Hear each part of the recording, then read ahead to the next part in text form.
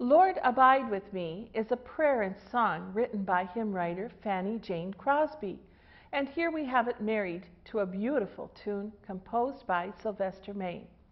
Aside from being a partner in the publishing firm Brown and Main that eventually became Hope Publishing Company, Sylvester also wrote tunes for Crosby's hymn texts. They met when Fanny was a youth living in Ridgefield, Connecticut. In her own words, Fanny relates this memory of her childhood friend, Sylvester Main.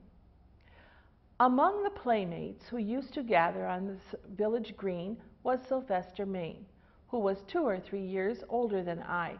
He was a prime favorite with the gentler sex, for he used to protect us from the annoyances of more mischievous boys.